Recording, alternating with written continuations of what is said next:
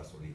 And the first decision of fascist was to change those buses run by electricity to those run by gas. Destruyó todo el sistema ferroviario de la ciudad.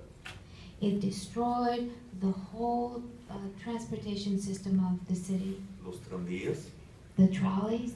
Y él mismo, siendo alcalde, se convirtió en el mayor importador de buses a gasolina. And he himself, being a mayor, became the biggest importer of buses ran by gas. Hizo una fortuna. He made a fortune Importando buses. importing buses.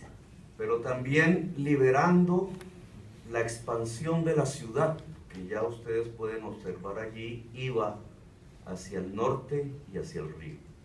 And also liberating the expansion of the city. And as you can see in the map, it was growing north and growing towards the river. Esa expansión urbanística que aquí iniciaba se construía alrededor del libre mercado de tierras. That urbanistic expansion was built on the free market of land. Que fue provocando una segregación social. That was provoking a social segregation. Las tierras de más alto valor eran compradas por los sectores de la sociedad con más altos ingresos. The lands that had a higher value were bought by members of society that had a larger income. Y las de bajo valor por los de bajos ingresos.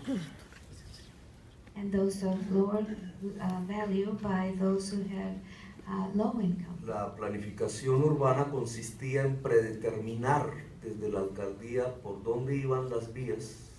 The planification of the city was such that it was just the planning from the mayorship where the roads would go.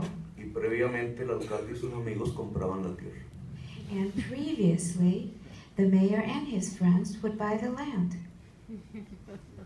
Este es 1985. 1985. Ustedes pueden ver cómo la ciudad, sus pobladores alcanzan las zonas de alto riesgo.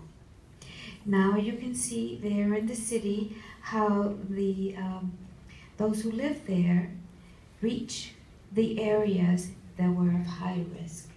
El libre mercado en tierras empuja a la población rica cada vez más al norte, arriba en el mapa. The free market was pushing the wealthy population north. Y la población pobre va expandiéndose hacia el sur, abajo en el mapa, y hacia el río Bogotá.